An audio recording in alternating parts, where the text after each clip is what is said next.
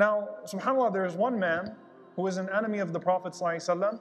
Allah Azza wa Jal describes him with 10 evil traits. And this was Al-Walid ibn Mughira, a man who was very proud in the time of the Prophet ﷺ. And Allah says, do not follow كُلَّ حَلَّافٍ مَهِينٍ, a person who's vile and who swears a lot. هَمَّازٍ مَشَّاءٍ بِنَمِيمٍ, he passes on scandals and tales.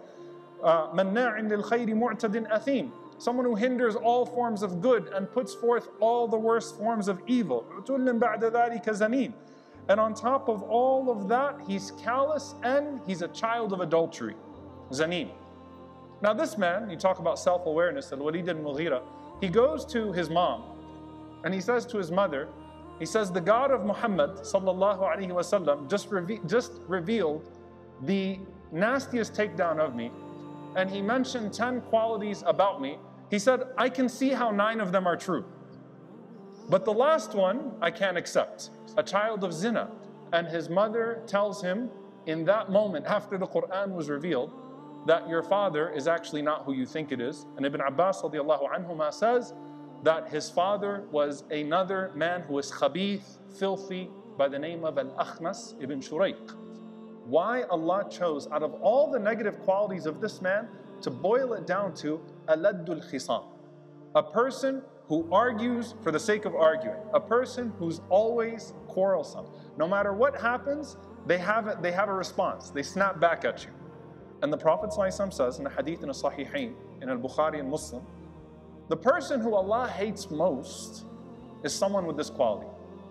You know, and someone says, let's go, I'm going to debate with this atheist. I'm going to be very honest with you sometimes. Some of you even bring someone, I got a non-Muslim friend I want you to talk to. You can tell when someone's arguing for the sake of arguing and someone's interested in the truth.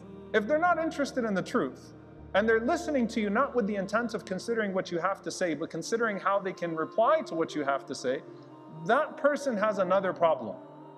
And this is what Allah is talking about with Akhnas ibn Shurayq, that his most hated quality to his people was he always has to have the last word.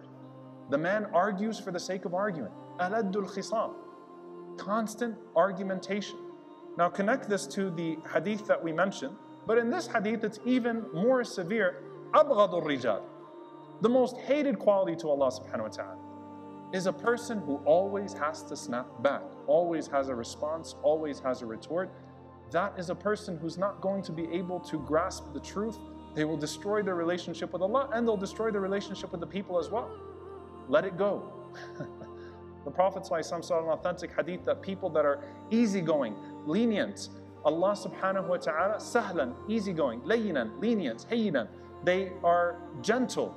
Allah Azza wa Jal will forbid that person from the fire. Inna Allah yuhibbu rifqa fil amri kulli. Allah Azza wa Jal loves that a person be lenient in their affairs.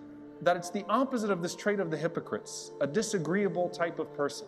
It's like the man who came to Imam al-Sha'bi rahimahullah after he talked about the shaitan and warning a person from the tricks of shaitan. The only question that he came, he said, hey, what is shaitan's wife's name?